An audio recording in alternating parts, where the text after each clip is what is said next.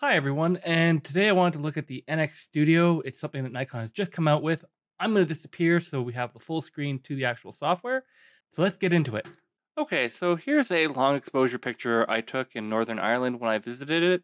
And again, I'm taking this as here's the JPEG, and you can see here that the JPEG and the RAW are more or less identical. There's a little bit of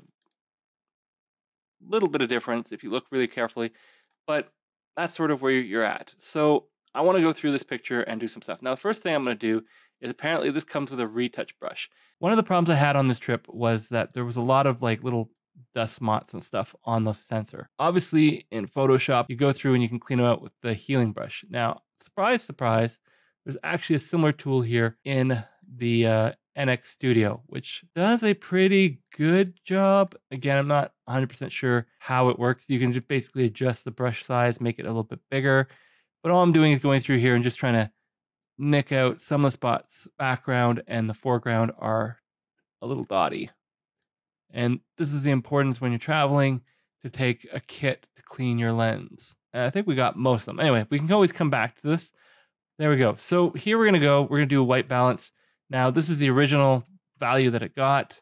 You can hit gray point. It's going to adjust it slightly. You can hit calculate automatically. It's going to make it a change. And then you got some autos here and stuff. Now, this is actually a very blue picture because it was taken at night. But you can sort of see how you can change some of the settings. All right, let's stick it on auto 2. That seems fine. Exposure values. Do I want to make it a little bit brighter or do I want to make it a little bit darker? And there is a bit of a lag when I'm doing this. So, and you can also do fine adjustments here. But what I want to do is looking up here at the histogram. I want it where I'm not actually blowing out the blues and stuff like that. So let's pull it back a bit and see what we get. Okay, that's probably good enough. It's a little bit of a bump, but it's not too bad.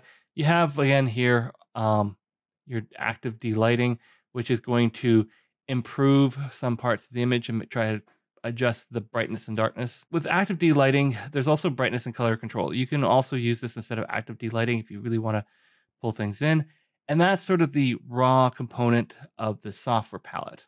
At this point, you've sort of done everything that you can do in RAW, and we're starting to play with, again, the JPEG. So if we look at the original image here, this is what originally it looked like. It was very blue, it was very dark, wasn't super great. And look here at the RAW image.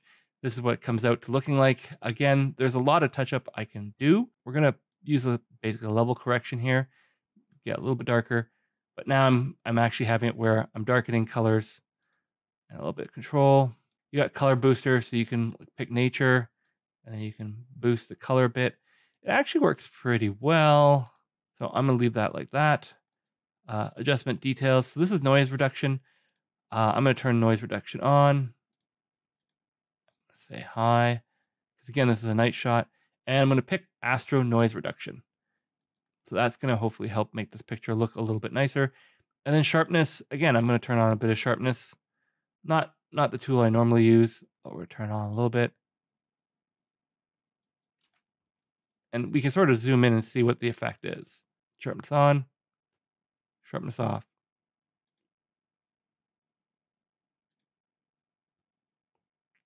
You really have to pixel peep to sort of notice it on an image like this, but it does exist to a certain extent.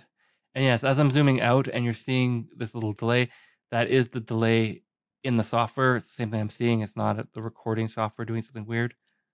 Then, of course, we have the touch up here. So I have a little spot right here. So I'm going to grab this brush. And I'm just going to touch it up.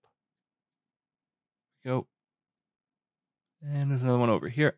See if there's any other sort of sneaking around, but I think we're pretty good on this. Awesome. So you can see this brush, it does what it's supposed to do. It does a pretty good job. Sometimes you have to go over it more than once just to convince it that, yes, you do want to get rid of that dot or whatnot. Oh, the sensor was so dirty on this trip. Okay, cool. And we zoom back out.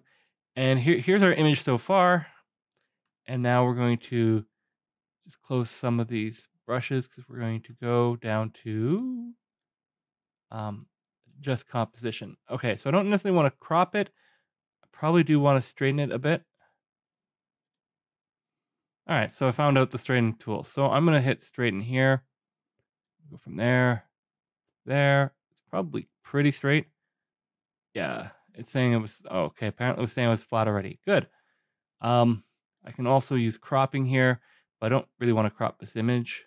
If I were to crop it, I'd just crop like really small here in the center, but for this image, I don't really want to do that for this perspective. There's perspective control, and then I got camera correction.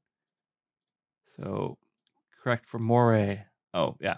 So if you want to do dust off, apparently you have to take a dust off image reference, which I don't have, and it'll remove all that dust and stuff. Basically, it's like taking a flat in astrophotography. It's kind of a neat thing to have. I have honestly never used it, although I should. But the problem with dust is that if you use dust off, you always have to like get a new one to make sure that it's right. That's all the tools that this thing has. And we can see here that, this is what we originally started off with, was this picture here. Wasn't a bad picture. Obviously, I'd have to go clean up the sky, but it was kind of a bland picture, whereas this guy here pulls out a little bit more color, pulls out a little bit more definition, definitely in the greens. And if we really wanted to, we can always go back up here. Again, adjust the white balance, or more particularly, if I can figure out how to do it. So that's sort of what you can do with the image. And I guess I could go like that. Oh, there we go. Aha. So ultimately, you could take an image like this, which is blue. You can go through here and obviously do a white balance adjustment. That actually worked out really well once I figured out how to do it. And you can definitely change the color here. Now, what I'd want to do, because I did this, is go all the way down to colors. Chroma. That's what I want. Chroma. I want to make the blues bluer. Really blue. And the red's a little bit lower. There we go. So that's sort of what NX Studio does. It's a quick little view. Basically allows you to adjust your RAW files, which if you're using any sort of photo editing program, you can do this. And then you can obviously go like this and go export. And you can export this image as a JPEG, as a TIFF, apparently JPEG and TIFF. And I always say 100% because I'm crazy. And I don't care about that stuff there. Okay, cool. Hit the export. It says